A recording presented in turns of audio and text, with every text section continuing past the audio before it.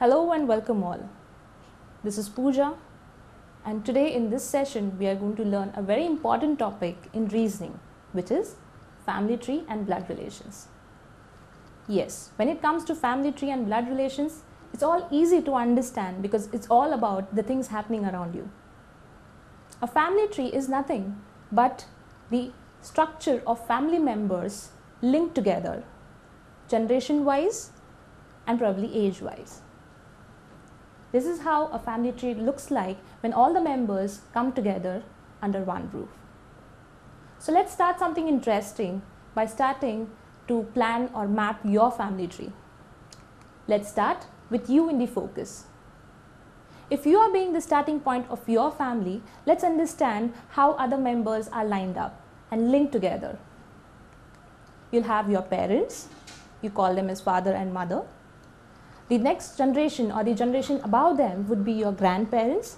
You may call them by different names in your regional language, but in English it's very simple, we call them as grandfather and grandmother.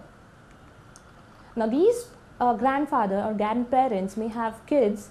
One of them can be your father.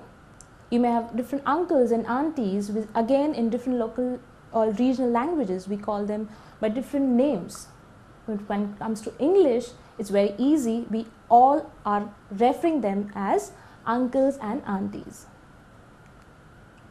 So you have the next generation where your siblings, your cousins who are of the same age falls into this category. So let's understand how this family can be structured generation wise. Let's start with the first generation, which is the topmost generation. It starts with your grandparents. Your grandfather marries your grandmother and they have kids. Maybe one of them is your father. Now this is a sample tree, so we can take it as a family of 2 sons. Now these sons get married. One of them can be your dad marrying to your mother and your uncle marrying to your auntie. This is how the second generation starts.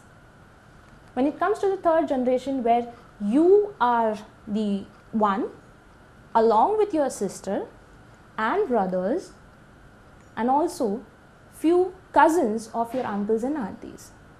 So this is how a family looks like when it comes to different generations, starting from the grandparents to your parents to you, and if you extend your family, then the next generation would be generation 4.